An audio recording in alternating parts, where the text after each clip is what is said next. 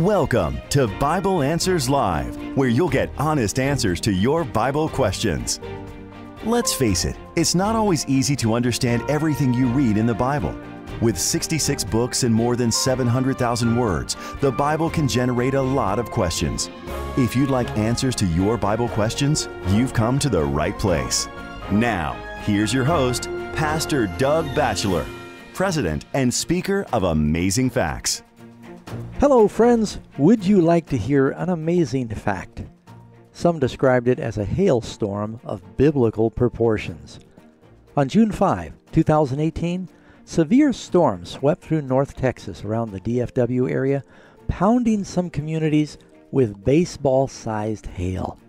Residents reported it sounded like the roofs were being beaten in with baseball bats. Skylights were shattered, car bodies and windshields destroyed, and trees were decimated everywhere. To confirm the unbelievable size of the hailstones, several residents collected and photographed samples. Some put them in their freezer so others could look at them later. According to the Insurance Council of Texas, approximately 20,000 structures and 25,000 vehicles were damaged for an estimated $425 million in losses. One resident said, "I've been here my whole life in North Texas in the Dallas area, and I've never seen anything like this before." You know, the Bible says just before Jesus returns, there'll be the mother of all hailstorms. Stay with us, friends. We're going to learn more on this edition of Bible Answers Live. You're listening to Bible Answers Live, honest answers to your Bible questions. This broadcast is a previously recorded episode. To receive any of the Bible resources mentioned in this evening's program, call 800-835-6747. Once again, that's 800-835-6747. Now, let's join our host, Pastor Doug Batchelor, and our co-host, Pastor Jean Ross.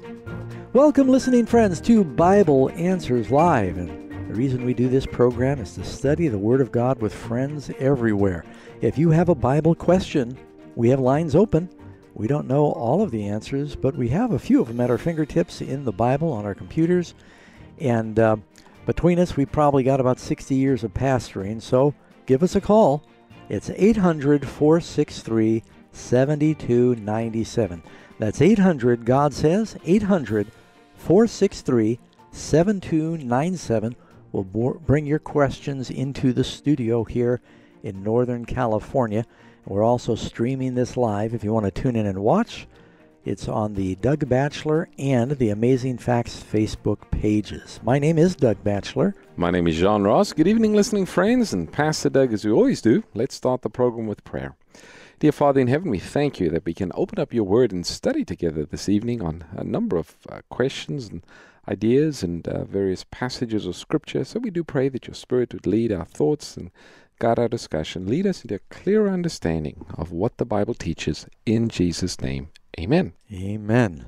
Well, Pastor Doug, you opened the program by talking about a terrible hailstorm. Now, it's interesting when you look in the Bible does speak about hail being used by God on several occasions to bring judgment upon the enemy of God's people. Mm-hmm. Yeah, actually the Lord fought against some of the enemies of Israel when they were entering the Promised Land with hail. Of course, before the Exodus, one of the 10 plagues, you read about this in Exodus 9:23, "And Moses stretched out his rod toward heaven, and the Lord sent thunder and hail, and fire darted to the ground." That's lightning. "And the Lord rained hail on the land of Egypt, so there was hail and fire mingled with the hail, so very heavy there was none like it in all the land of Egypt since it became a nation. And the hail struck throughout the whole land of Egypt, and all that was in the field, both man and beast." And tells us prior verse they died. "And the hail struck every herb of the field and broke every tree of the field." And I remember I was living in Texas. A few years ago, we had hail that it kind of scared us. You look out the window, it was walnut-size hail, not the baseball-size hail they had at DFW. But I had a little Mazda GLC, and it was so sad because it came out, not just my car, but every car that was parked outside. It looked like someone had taken a ball-peen hammer and just beat up the top of the car. So the rest of the time I had that car, it looked like the surface of the moon. And I can't imagine, that was just walnut-size hail. If you've got baseball-size hail, you can see actual pictures of it online. These things are huge. I remember hearing a story by HMS Richards Sr., who's the founder of the Voice of Prophecy radio program, when he was a young man preaching on Revelation one day. There were horses tied up outside. Some atheist was mocking him in the congregation as he talked about the plagues. And a hailstorm struck in Colorado right while he was preaching. And the stones were coming right through the roof into the meeting hall. And it killed the horses outside. And it's a pretty dramatic story. That fellow was converted. That was making fun of the sermon on Revelation. Now, what it says in Revelation, just one of the very last plagues that comes, Revelation 16:21, and a great hail from heaven fell upon men, each hailstone the weight of a talent. That'd be somewhere around 75 pounds. And men blasphemed God because of the plague of the hail, since that plague was exceedingly great. Well, the Bible tells us there is a day coming when it'll be too late to pray, and God is going to punish the world for their iniquity. And we want to know how to be ready before that day comes. And we have a free offer that talks about that. We've got a book, and we'll be happy to send this book out to anyone who calls and asks. It's called The Last Night on Earth. Again, this is free. All you'll have to do is call us on our resource phone line. The number is 800-835-6747, and ask for the book called The Last Night on Earth. We'll be happy to send that to anyone in North America. If you're outside of North America, just go to the Amazing Facts website, amazingfacts.org or .com, and you can read the book for free online. It's called The Last Night on Earth, and I think you'll find it very enlightening as it talks about end-time events and the second coming of Christ.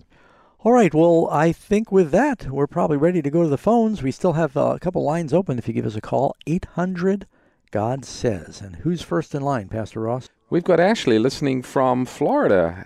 Ashley, welcome to the program. Hi, good evening, pastors. Evening. Thank you for calling. And your question tonight? Thank you. I was just wondering if you could clarify Revelation chapter 14, verses 11 and 12. It kind of seems like it's pointing towards an eternal hell, and so I just wanted some clarification on those verses. Yeah, if you read in Revelation 14:11, let me read it. And the smoke, speaking of the wicked, it says, and the smoke of their torment ascends forever and ever, and they have no rest day or night, who worship the beast in his image, and whoever receives the mark of his name. Well, first of all, when it says smoke goes up forever and ever, that simply says, you've probably said, well, it went on forever, and that meant as far as you could see. And the smoke, it's like when Sodom and Gomorrah were destroyed, and the Bible tells us the wicked will be destroyed like Sodom and Gomorrah were destroyed. And it tells us that the smoke of the country went up like a furnace. And then it says, in the presence of the holy angels and the Lamb, you read in, it's Isaiah 60, is it 65, Pastor Ross, where it says, I'll go forth and, or maybe it's 66, I'll go forth and look upon the carcasses of them that have transgressed against me, and their worm will not die, and they'll be abhorring to all flesh. It's talking about beholding the judgment of the wicked. And you're probably wondering about where it says day and night forever and ever. Well, first you've got to ask yourself, does that mean that the righteous are going to be forever and ever watching, and the Lamb and the holy angels, the wicked burning? The word forever there means until they're all consumed. Now, someone's going to say, well, wait a second, does eternal life mean forever? Yeah. You got to read things in their context. The verse you're referring to there, Pastor, was Isaiah 66, verse 24. You know, another way I heard this explained with reference to the smoke ascending forever and ever, the smoke is the consequence of the fire. And some have seen it as emphasizing the fact that the consequence of the fire, meaning death, is eternal. There's no resurrection from the second death. So just as the smoke symbolically ascends up forever and ever, so the consequences of the judgment that comes upon the wicked, their eternal destruction, is forever. There is no end to that. Yeah, that makes a lot of sense, actually. Well, one more thought now. Let's talk about the day and night. Okay. It says, they have no rest day or night who worship the beast. Now, obviously, the wicked are not in hellfire, still worshiping the beast.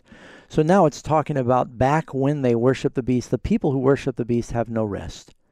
Jesus had come unto me, and I'll give you rest. And so it's making a contrast between those who worship Christ have rest, those who worship the beast have no rest, they have no peace. Because obviously in hellfire, they're not still worshiping the beast because he's been cast in. Well, that'd be a pretty big mistake to worship the one who's been cast into hellfire.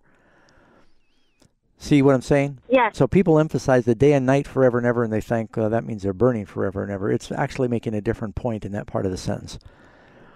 Hey, thank you, Ashley. And, whenever you're in doubt about a Bible verse, you just create a little scale. And you can get a piece of paper and say, here's the, some people think that the fires of hell are going to burn the wicked through eternity. List those scriptures.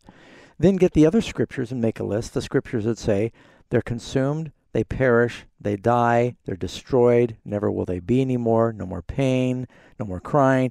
And just start making a column, and you'll see, wow, the preponderance of evidence is on the side that the wicked are ultimately consumed in the fires of hell. It's called the second death. And then there's a few difficult verses that you need to explain. So that's usually the best approach when there is some apparent conflict. Thank you so much. We do have a study guide dealing with the subject of hell, the destruction of the wicked, and it's called Is the Devil in Charge of Hell?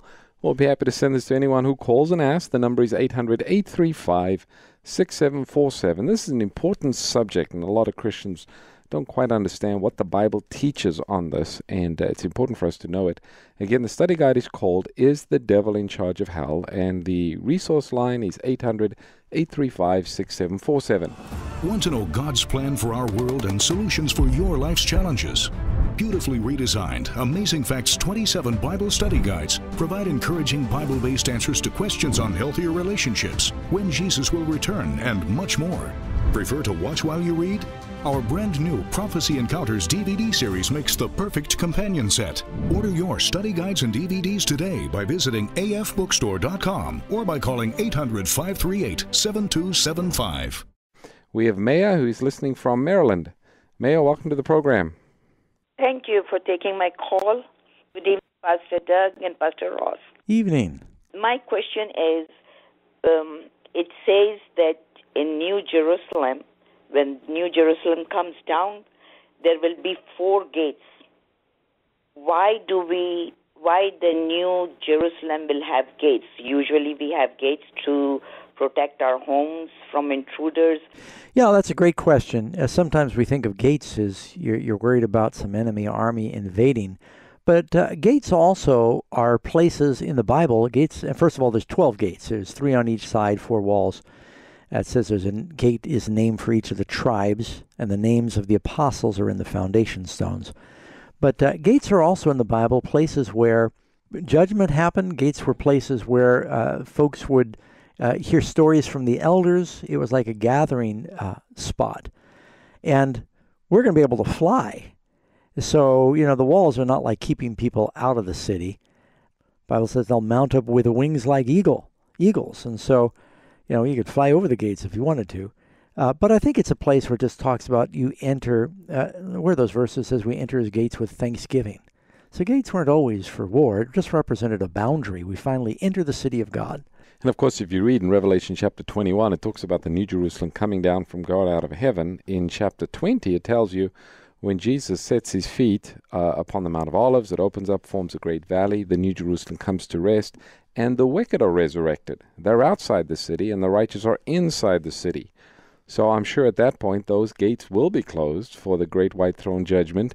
Then the wicked mount their attack upon the New Jerusalem, and the Bible says fire comes and devours them. So when the New Jerusalem's on the earth, there'll still be the wicked outside the city and the righteous in the city until the final judgment occurs. Thank you. Thank you. We do have a lesson that talks about the New Jerusalem, and we'll be happy to send you a free copy of that, Maya. It's called A Colossal City in Space, and we'll be happy to send this to anyone who calls and asks. The number again is 800-835-6747. You can ask for the study guide on heaven. It's called A Colossal City in Space. Our next caller that we have is Tyler, and he's listening from Oklahoma City. Tyler, welcome to the program. Hi. Hi. And your question? In Revelation 20, it talks about how that the wicked will charge to the New Jerusalem, and then they will be cast into the lake of fire. But then right after that, it says that in the great white throne of judgment, they will be cast into the lake of fire. So I had a confusion on when they'll be cast into the lake of fire. Well, both those verses are talking about the same event. It's referring back to the original event again. Well, the one time when it says they're cast into the lake of fire, then it gives you more details and it talks about it again. You know, we also find a feature that we see in Bible prophecy is you have a story or a particular subject presented, and then sometimes, as you read a little further, the prophet is inspired to kind of back up and give you some additional details. For example, in Revelation chapter 20, it talks about the wicked surrounding the golden city, the New Jerusalem, but you don't read until chapter 21 where the New Jerusalem's coming down out of heaven. So those two chapters overlap a little bit with some of the details. It's not always in chronological order, and that's, I think, what confuses some people. So, Tyler, if I was just to tell you in layman's terms what's happening here in Revelation 22, it would be that the wicked surround Revelation 20 also. The wicked surround the city of God. They launch an attack. They're called Gog and Magog, all the wicked who've ever lived. And in the midst of that attack, Christ is exalted above the city on his white throne. There's a mass judgment that takes place, and everyone whose names are not found in the book of life is cast into a lake of fire. Actually, God rains fire and brimstone down out of heaven upon them, forms a lake, just like any rain can eventually form a lake, and they've got the consequences of being in that lake of fire, and every man is punished according to what he deserves. So we've got a couple questions on hell tonight. Now, that your question would fit with our lesson on the millennium. Tyler, we have a special lesson on the millennium. We'll send you a free copy if you call. And that lesson is called 1,000 Years of Peace. And to receive that, call 800-835-6747. You can ask for the study guide called 1,000 Years of Peace. Our next caller is Kathleen, listening from Arizona. Kathleen, welcome to the program. Hi, thank you. Hi, Pastor Doug and Pastor John Ross. Thank you for taking my call, and thank you for your ministry. Thank you. My question is pertaining to Psalms 55. I was reading it, and it seems like David is asking God to destroy the people who have hurt him. I'm under the understanding that we I don't know. I pray for people, for God to soften their hearts, that they would turn to God and repent and be saved. Should we pray for someone's destruction if they're harming us? Well, David was a prophet, and so, we don't have the insight he had. Sometimes when a person is hurting others, even Jesus was so angry at the scribes and Pharisees because they were blind, leading others to destruction. The blind guides leading the blind.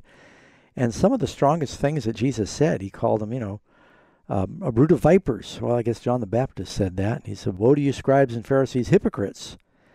And so Jesus had some pretty strong language, and he said there would be a severe judgment. He said, wept over Jerusalem and talked about the severe judgment that was coming on them because they had stoned the prophets and done so many things. So David as the king of the people, he's looking at the enemies of God's people and what they've done to hurt God's people, and he wants them to stop hurting the innocent. So God has those same emotions.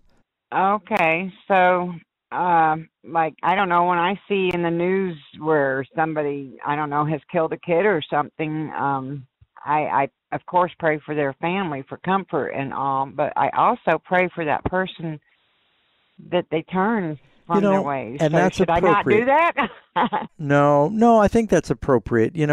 That's one thing that makes Christians unique, is that we look beyond the sin and we realize that if it wasn't for the grace of God, human hearts can do desperately wicked and evil things. And we need to pray, because there's stories in the Bible of there was a king that even killed his own children that later converted. It's hard to believe. So you never can underestimate God's power to transform someone. Maybe because David was a prophet, he knew that the one that was hurting him was not going to change, Yeah, well, and keep in mind, there's two things that you see here in the Bible. One is the law that has to do with interpersonal relationships. We should turn the other cheek. But then there's civil law, where it talks about an eye for an eye. David here is probably speaking as a king, and he's dealing with civil law and justice that must come upon the wicked. So you got several dynamics happening here. And thank you, Kathleen. We appreciate your question. Our next caller that we have is Inez, listening from Billings, Montana. Inez, welcome to the program. Thank you. Thank you. And your question? My son and I have just been studying, and we are looking to see where in the Bible it says that we have a guardian. Each one of us has a guardian angel. Well, there's a couple verses. You don't find the word guardian angel in the Bible or the phrase, but you do have a few verses. You can look at Psalm 91, verse 11. He will give his angels charge over you to keep you in all of your ways. And then there's the verse, and maybe Pastor Ross was looking that one up in Matthew. Matthew 18:10. It says, "Take heed that you do not despise one of these little ones, for I say unto you that in heaven their angels always see the face of my Father who is in heaven." So guardian angels, particularly here, it's referring to little children and says they're angels. So that would give you the idea of a guardian angel. And the Lord has no shortage of angels. The Bible describes them as, 10,000 times 10,000 and thousands of thousands. So, God could appoint angels to watch over humans. We know the devil has evil angels that are trying to trip us up and tempt us. And not too many people argue that they are free of temptation. So if devil's got enough angels to go around and tempt us to sin, then we know that God has got two good ones for every bad ones. That's in Revelation, is it 12, where it says a third of the angels are cast out. 2/3 were good. And they're there to help us resist the devil. What was that verse in Revelation? Revelation 12, it talks about Satan is cast out of heaven and his angels were cast out with him. And it says that he drew a third of the stars to the earth. And later it tells us these are the angels. So Satan was able to persuade 1/3 of the angels to follow him in his rebellion against the Creator. Thank you so much. All right. Hey, thank you. And good question. We've got Deborah listening in Burbank, California. Deborah, welcome to the program. Hi, Deborah. I was born in Burbank. I know. That's what I told him when I called in. Well, that's why we gave you special access. My question is, why is there confusion over the number in the Godhead? You mean being whether there's three individual persons or one? Yes. Well, first of all, in all honesty, I think people in our culture struggle with the idea of one. We always think when the Bible says, "Hear, O Israel, the Lord our God is one," we think about numerical quantity, that there's just one. But you read the rest of the Bible, and the word one did not always mean numerical quantity. It often meant unity. It's like Jesus said, "I and my Father are one." Well, we know they're different persons because there at the baptism, you've got Jesus in the water, and God the Father says, "This is my Son." Jesus was not doing a ventriloquist job at that time. And Christ said to the apostles, "Father, I pray they may be one as you and I are one." And Jesus said, "A husband and wife get married and they become one flesh." So the word one for the Hebrew often meant unity of purpose and direction, that you're kind of one body.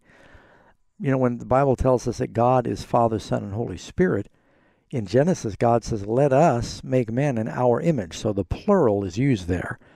There had to be at least two, and we read in the New Testament there were three. Okay. So now I've got a book I just finished on this. I've always believed that there's three. Yeah, well, you're right. I've got a book that I just wrote because a lot of people have questions on this, and it's on the Trinity. It's called The Trinity, One God or Three. And if you call Amazing Facts, we will send you a copy of that book. That'd be fabulous. I'd appreciate that. Sure. I got a whole list in the back of the book of like 24 quotes from Scripture that mention the three persons of the Godhead in one or two verses together. The number to call for that is 800-835-6747. And again, just ask for the book on the Trinity. We'll be happy to send it to you. 800-835-6747. We've got Jerry listening from Oregon. Jerry, welcome to the program. Good evening, Pastors Ross and Batchelor. Always nice talking to you. I saw your sermon online 2 days, or Saturday morning, and you mentioned that many people in mainstream Christianity believe that the Sabbath was changed to Sunday because Jesus appeared on Sunday, which is true. I've heard that too. But my question to you, yes, the Bible makes it clear he was seen Sunday morning, but that doesn't mean he was necessarily resurrected on Sunday morning. He could have been resurrected 12 hours earlier. Do you know any scriptures that pin down his actual time of resurrection? Well, I think there are scriptures. I'm looking right now in Luke chapter 24, verse 1, and it says, "Now on the first day of the week, very early in the morning, they and certain other women came to the tomb bringing spices.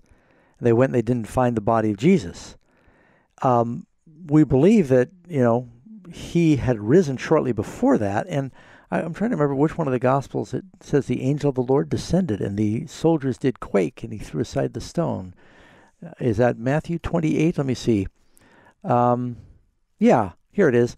In Matthew 28, verse 2, "Behold, there was a great earthquake," and it says on the first day of the week, "A great earthquake, the angel of the Lord descended from heaven, came and rolled back the stone from the door and sat on it, and his countenance was like lightning." So the angel rolling back the door from which Christ ultimately emerges, that definitely happens Sunday morning. Well, yes, but he could have rolled away the stone just so that these ladies could go into the tomb. It still doesn't specifically say that Jesus was resurrected at that time. I think that contextually it's clear, but I suppose you could argue that. Well, after you read the passage you just looked at, I think in Matthew, Pastor Doug, it talks about the angel coming down from heaven. The soldiers fell to the ground as though they were dead. The angel rolled away the stone. Doesn't specifically state that Jesus rose from the dead, but when the soldiers kind of came around, they got up and ran back to Jerusalem, and they gave the message that Christ was resurrected from the dead. So it was evident to them that Christ rose from the dead at the same time that the angel had rolled away the stone. Well, of course, the angel in Mark 16, he says that he's not here, he is risen. I think the angel's making it sound like this imminently had just happened. Mm-hmm. That's in Mark chapter 16 and the first few verses. Hey, we don't mean to cut you off, Jerry, but we've got to take a hard break right now. We'll be back. More questions. Don't go away. Stay tuned. Bible Answers Live will return in a moment.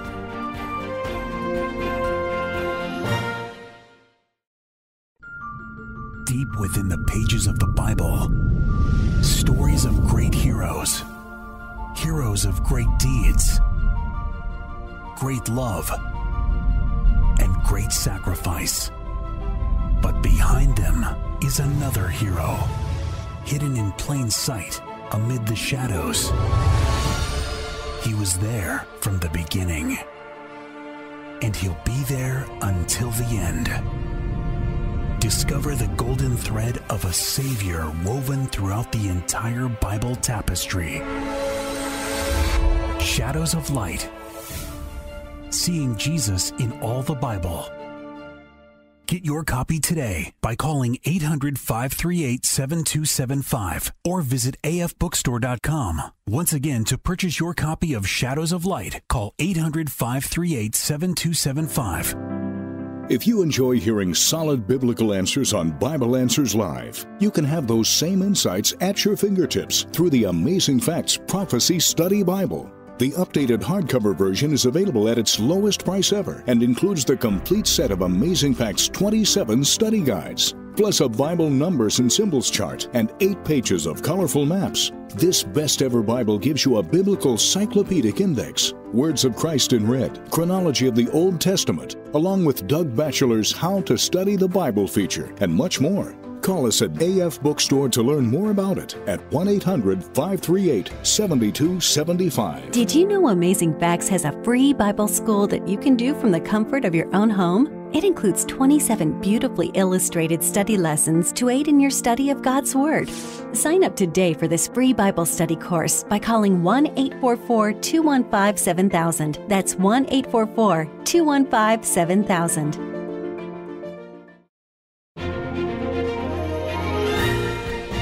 Every Bible question you have answered moves you one step closer to the fullness of God's will for your life. So what are you waiting for? Get the answers you need for a fuller, richer, more confident life. You're listening to Bible Answers Live. This broadcast is a previously recorded episode. If you'd like answers to your Bible-related questions on the air, please call us next Sunday between 7 p.m. and 8 p.m. Pacific Time. To receive any of the Bible resources mentioned in this evening's program, call 800-835-6747. Once again, that's 800-835-6747. Now, let's join Pastors Doug Batchelor and John Ross for more Bible Answers Live. Welcome back, listening friends. And if you tuned in somewhere along the way, as you can tell, this is Bible Answers Live, and we are live and we take Bible questions live. If you have a question, we've got lines open right now. It's a free phone call, and just simply dial 800-463-7297. An operator will pick up and kind of prep you for getting on the air, and we'll take your Bible question. My name is Doug Batchelor. My name is John Ross, and we're going to go to our next caller. We have Scott listening in Nebraska. Scott, welcome to the program. Hello, good evening, pastors. How are you all tonight? Good. How can we help you? My question is, at the end, when we see Jesus coming in the clouds, where exactly is Satan going to be? Is he still going to be trying to deceive people, or I know he's going to be on the earth, but where exactly in Scripture does it say is he going to be when all this happens? Well, some would argue that he's going to make some kind of a grand appearance in the Holy Land. They read where it tells us, and this is 2 Thessalonians, sits in the temple of God, showing himself he is God. Mm-hmm. I think Satan's going to maybe appear a number of places around the planet, impersonate Jesus. Where he'll be geographically exactly when Christ comes, I don't know. But he might be in Washington, D.C. But he's going to be going around the planet, impersonating Christ and trying to win people over to worship him. So we won't be able to see Satan as a glory of light and Jesus coming in the clouds. Well, the glory of Christ when he comes is going to eclipse any earthly glory, any being on earth. There'll be nothing like it. Satan, he's a created being. Some have argued, is Satan going to appear as a man, or is he somehow going to be, taking on the form of a man? I don't think Satan has the power of incarnation like Jesus did. That's a mystery that only God could perform. But Satan is somehow going to appear in the form of a man to deceive humans. Wow. Okay. Yeah. Or he may just thoroughly possess an individual. He's done that in history before. Okay. Well, I appreciate your answers. Well, very good. Thank you, Scott. And some of these things we're just going to have to wait and see. Of course, we're not looking forward to that part of the story.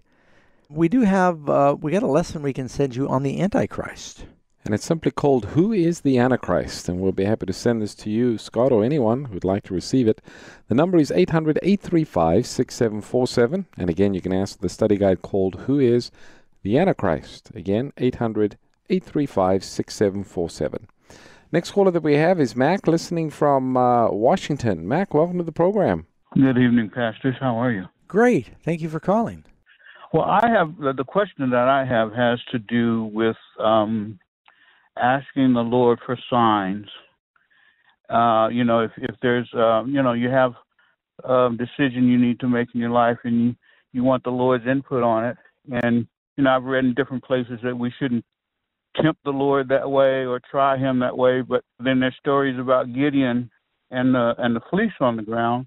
So I just wanted some clarification about that. Yeah, well, you're right. There, Christ does say in Matthew chapter 12, verse 39, an evil and adulterous generation seeks after a sign, and no sign will be given except the sign of the prophet Jonah. So Christ is not condemning there or ever asking for some divine guidance. Of course, he wants us to follow his word. Sometimes if you want leading, to look in the word. And sometimes he'll speak through Christian counsel, other believers that have wisdom. He'll guide us with the impressions of his Spirit.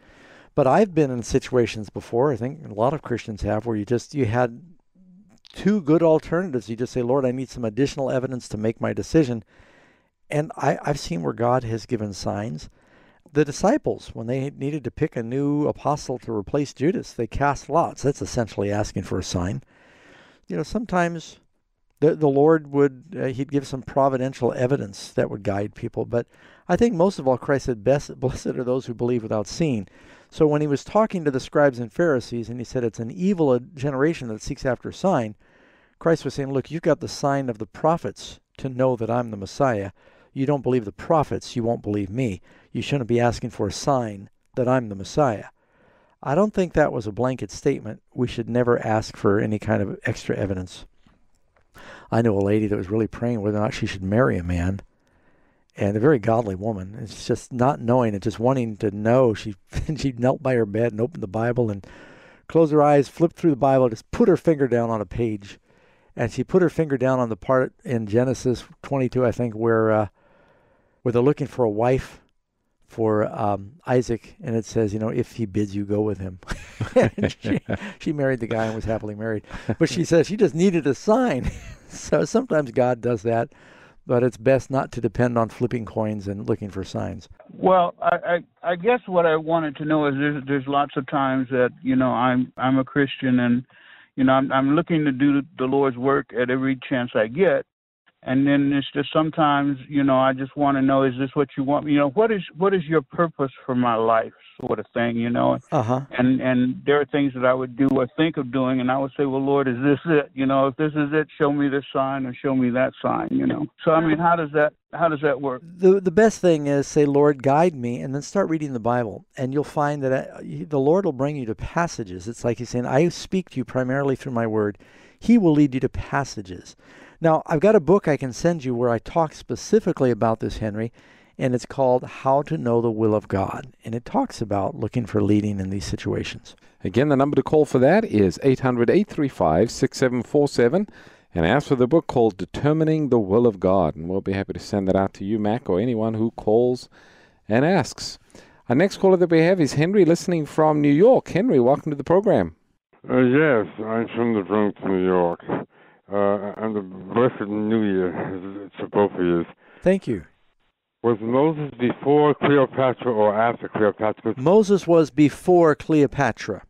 Yeah, Cleopatra lived closer to the time of Julius Caesar, and that would have been about 50 BC, and Moses lived about 900 years before that. So, yeah, he definitely lived quite a ways before then. So when he was in Egypt, long before Cleopatra came around. All right, thank you for your call, Henry. Our next caller that we have is Latham, listening from Alberta, Canada. Latham, welcome to the program. Thank you. My question is, if God knows the future so well, why did he create Lucifer? Well, God creates creatures free, and the Lord was willing to make Lucifer, even though God knew that he might rebel. It's like when your parents decided to have children, they probably knew in advance that the children may not always obey them, but they wanted to love their children, and so they took the risk. Well, God, he doesn't make us robots, he makes us free. And so God even made an angel that had the potential to go bad. Lucifer's going bad was his decision. It wasn't God's choice. God is a loving God, and that's why he does that. We have a study guide called Did God Make a Devil? And it talks about, why would God create an angel that he knew could go bad? And to receive that study guide, all you'll have to do is call our resource phone line. That's 800-835-6747. And again, ask for that study guide called Did God Create a Devil? We'll be happy to send that to anyone who calls and asks. Journey back through time to the center of the universe. Discover how a perfect angel transformed into Satan, the arch-villain. The birth of evil, a rebellion in heaven, a mutiny that moved to earth. Behold the creation of a beautiful new planet and the first humans. Witness the temptation in Eden. Discover God's amazing plan to save his children. This is a story that involves every life on earth. Every life.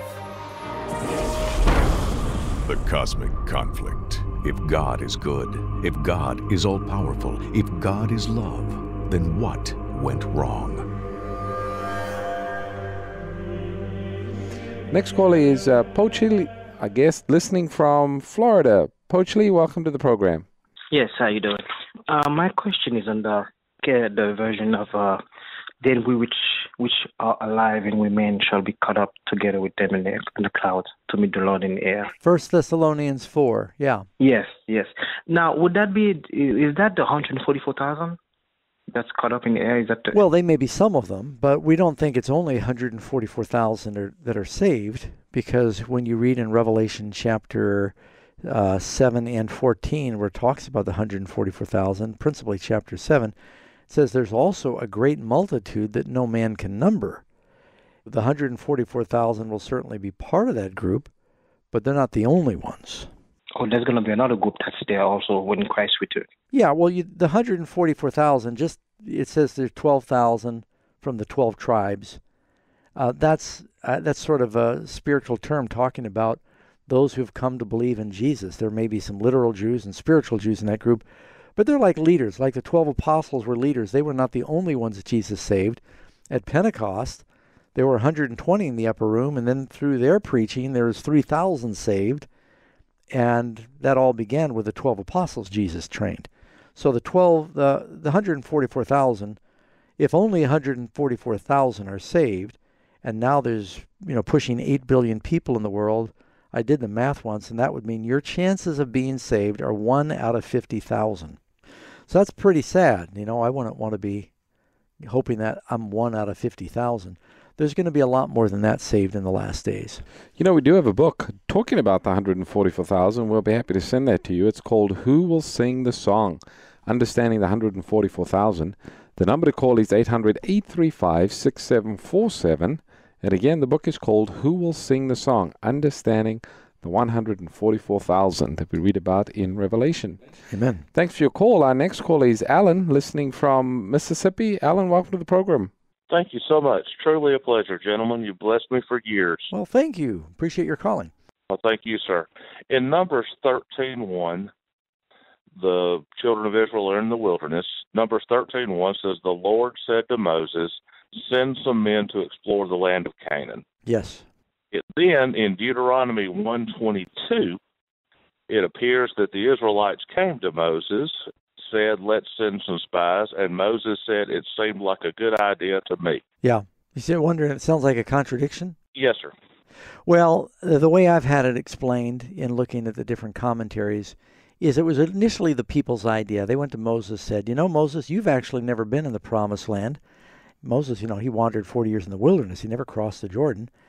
And the other Israelites had not been there, for several generations. They said, we probably ought to send some surveillance out there to see what's going on. We don't know. God's promised this land, but all we have is hearsay. And so it was the people's lack of faith initially. They said, let's send some spies. Now, it wasn't necessarily a bad idea to have spies, because later, 40 years later, Joshua sends spies. And Joshua was one of the original 12 spies. So God then consents, and what you're reading in Numbers 13 is God consenting to the request of the people. So the Lord said to Moses, send men to spy out the land. But he's now responding to a request that's already been made by the people. So the idea started with the people, and Moses said, well, it sounds good, Lord. They want to send spies, and God said, okay. But it wasn't initially God's idea. Does that make sense? Yes, sir, absolutely. Thank you so much. Thank you, Alan. Appreciate that. Next caller that we have is Damian, listening from Miami, Florida. Damian, welcome to the program. Thank you. Good night, Pastor Doug and Pastor Ross. Evening, and how can we help you tonight? Okay, I was reading Genesis chapter 1, verses 27. What does it mean to be created? God created man in his own image. Yeah, that's great. Well, God actually has a form. So for one thing, man is made in a similar form of God. God does not look like a giraffe or a zebra or a mouse or a flying squirrel. If we want to know something about what God looks like, we look like him. Just like a child may have a striking resemblance to its parents. God has a head and hands and feet like us. He walks up erect. There are a couple of images where you see God in the Bible, in Daniel chapter 4, Daniel 7, Revelation 1, Ezekiel, I don't remember what chapter. But these different prophets saw the Lord. Isaiah 6, God sitting on a throne. He's got, eyes and hair and clothes like a human. So we're made in that form in the image of God. But man is made in the image of God in that God creates And man was made to procreate in our image. So when we have children, like God, we have children in our own image. God is a ruler. Man was made to be the ruler of this planet. God gave dominion of the world to Adam and Eve. So that's another way that man is made like God.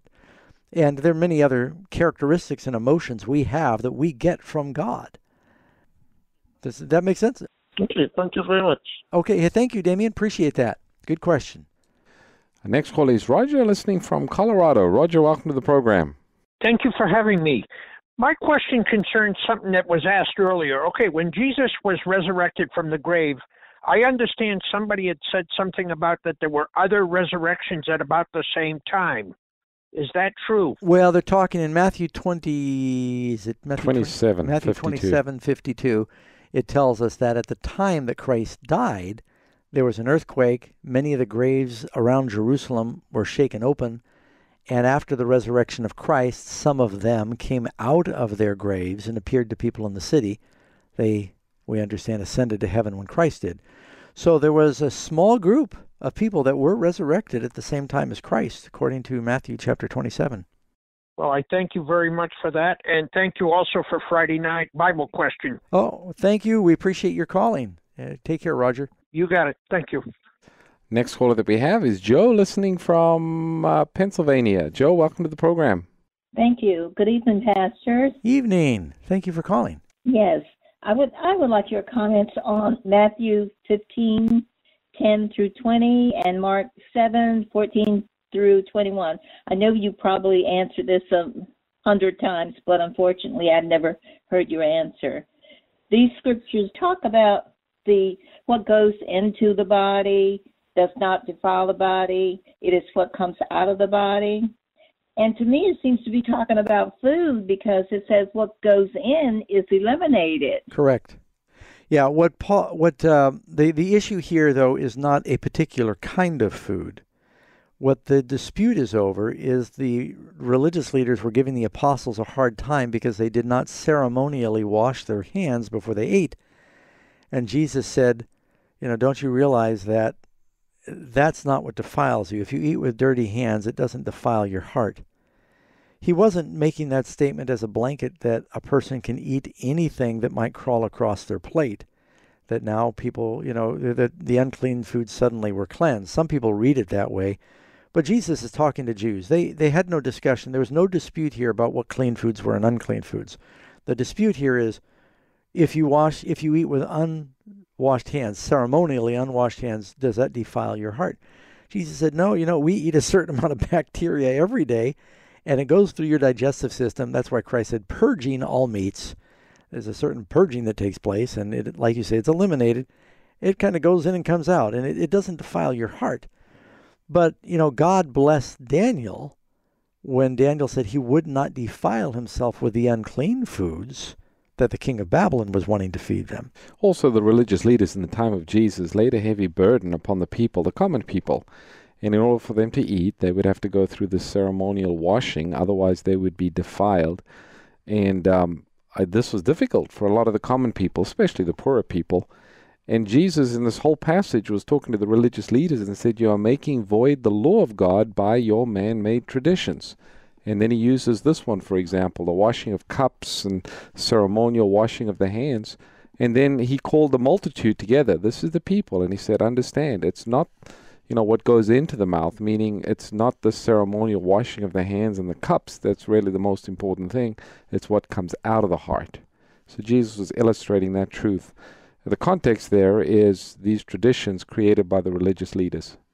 Yeah, and then later in Matthew chapter 12, he said, out of the abundance of the heart, the mouth speaks, and we're defiled by our words, actually. We'll be judged by our words. If you're wondering about whether God still cares if we eat clean or unclean food, or what Jesus' teaching was on that, you jump to Acts chapter 10, which happens about 4 years after the death of Christ. Peter has a vision, and he says, not so, Lord, I have never eaten anything common or unclean. So if the disciples, who lived surrounded by Greeks and Romans, were thinking it was okay to eat anything, well, they sure weren't doing it, even 4 years after Christ. Because Peter says very explicitly, I've never eaten anything common, and he never takes anything out of this visionary sheet and eats it. So that was a vision about preaching the gospel to the Gentiles. Right, yes. Okay, well, thank you. Yeah, so, yeah, buzzards and skunks and camels are still unclean. I want to eat them.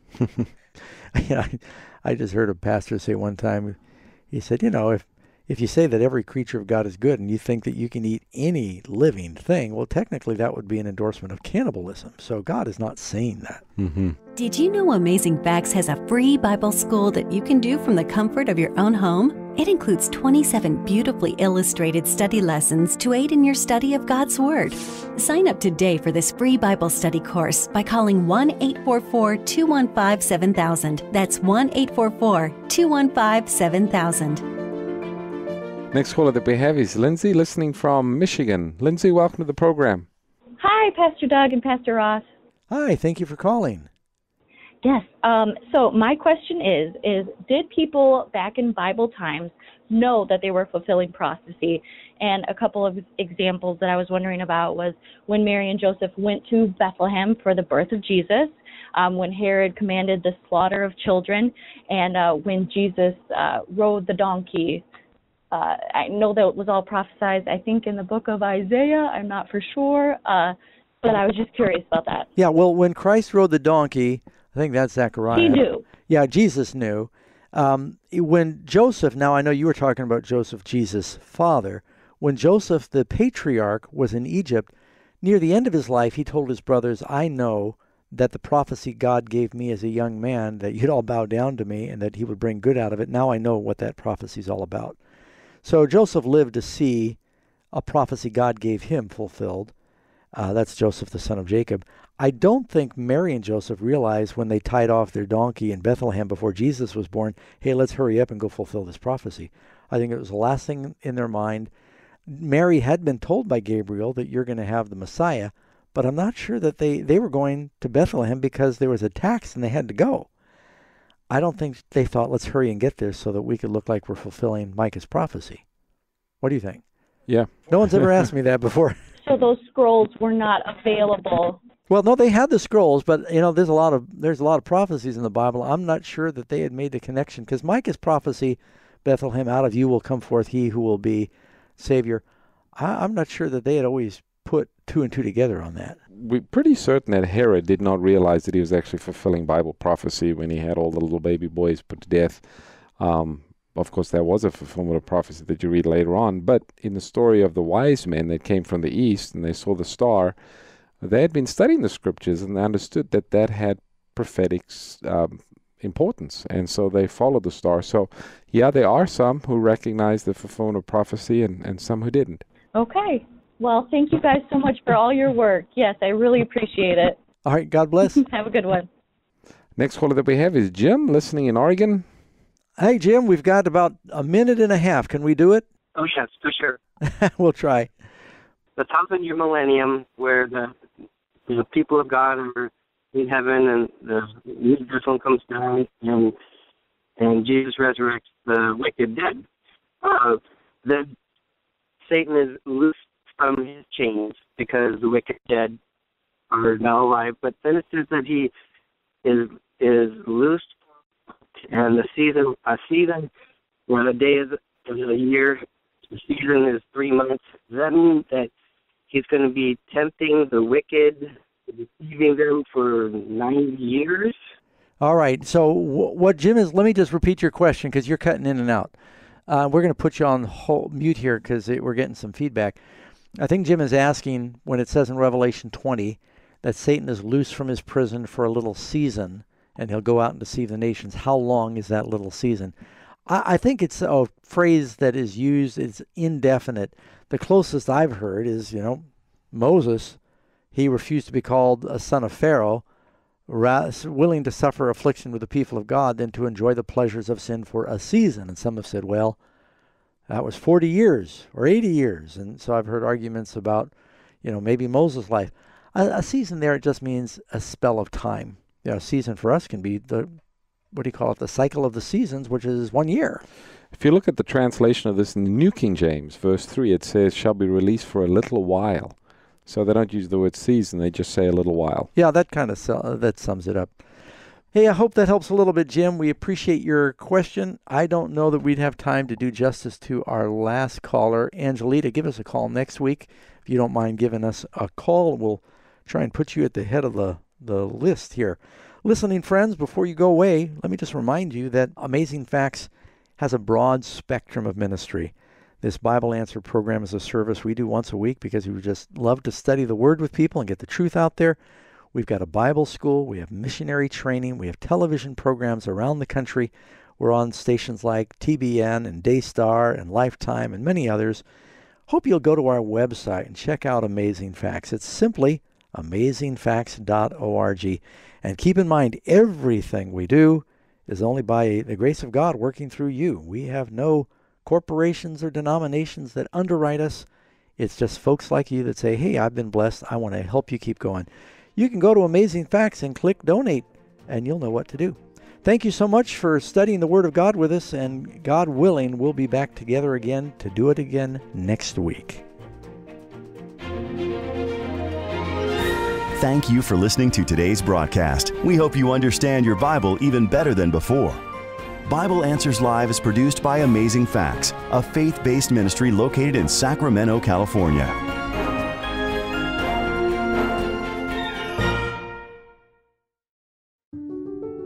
Hello friends, Pastor Doug Batchelor here with Amazing Facts.